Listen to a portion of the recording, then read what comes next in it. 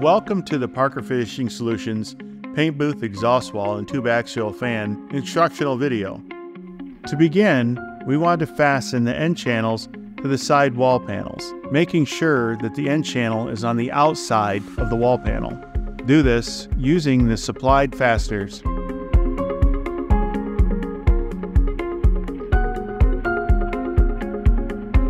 Next, we're going to attach the side panels to the lower rear wall panel.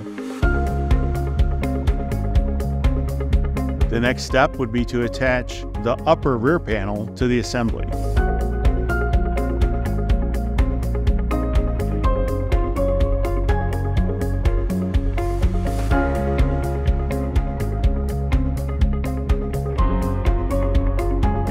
Be sure to install the two hat channels prior to installing the top panel to the assembly. This would be very difficult if you try and do it after installation.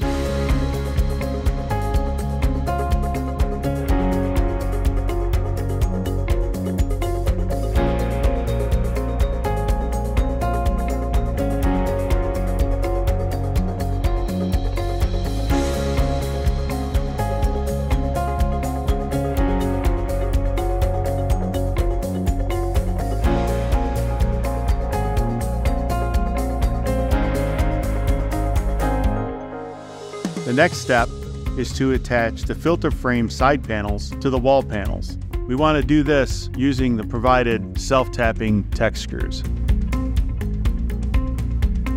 Now we attach the top and bottom filter frames to the side panels.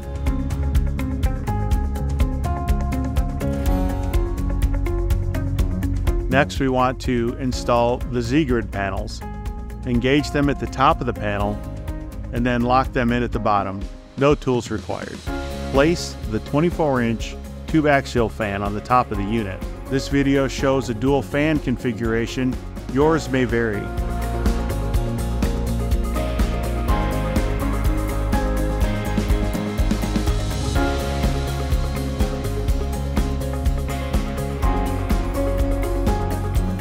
To prep your Z-grid panel for filter installation, bend up the prongs as shown in the video.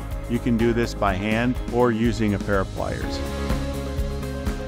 Install the manometer following the instructions supplied in the box. You will need to put dye in the manometer. Be careful to not overfill.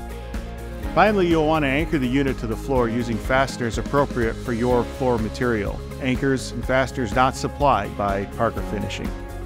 And there you have it. Now your booth or exhaust wall is ready for mechanical and electrical contractors to finish the hookup.